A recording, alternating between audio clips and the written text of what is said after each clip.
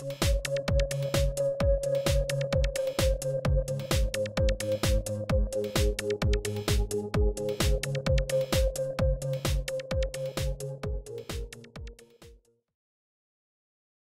name is Rob Kavanagh. I'm the auctioneer at Able Auctions.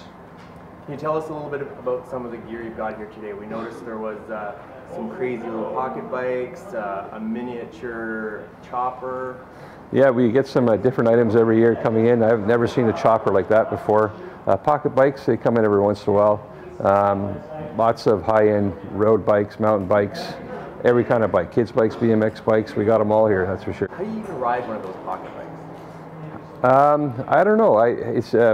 They're very difficult to ride. I mean, I guess it's for a little kid to ride, but you know, they don't look that safe to me. I don't know if I'd want to ride one of those. That little chopper that's over there as well, is that geared more towards youth? I would, you know what, that looks to me like a showpiece that somebody might want to have on display in a bar, in a club or something. It doesn't look that practical to ride around.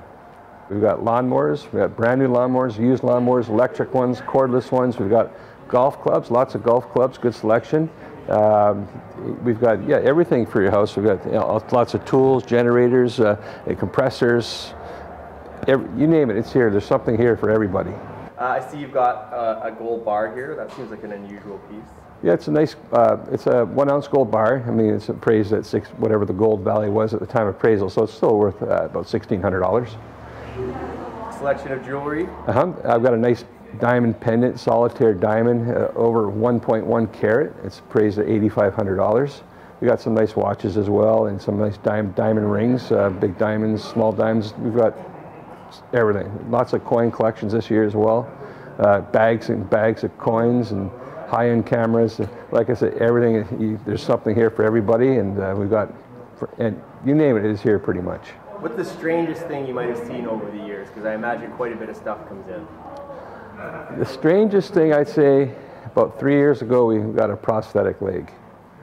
That was kind of strange. I don't know why that didn't get claimed. I mean, some things get claimed. I thought that would be one of the things that would get claimed, but it didn't.